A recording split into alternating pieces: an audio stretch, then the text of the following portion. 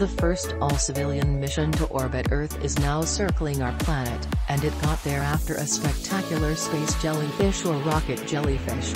The odd phenomenon, pictured above, was captured by the Inspiration 4 mission's official photographer John Krause moments after the history-making launch.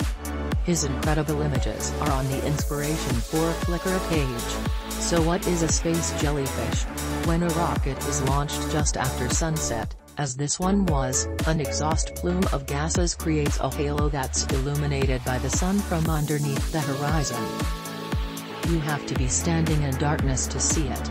You can see more images of space jellyfish from previous rocket launches here. Krause also captured this spectacular long exposure image of the launch, above, which took place from Launch Complex 39A at NASA's Kennedy Space Center in Florida.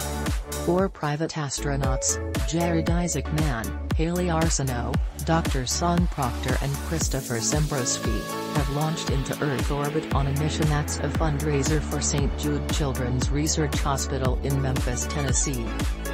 You can read more about the crew here. The Crew Dragon spacecraft therein has been fitted with a special window. The Inspiration 4 crew will orbit for 3 days 364 miles / 585 kilometers up in a SpaceX Crew Dragon capsule called Resilience, the spacecraft's highest altitude yet, and higher than the International Space Station, ISS. They will orbit Earth about 15 times each day during their 3-day mission.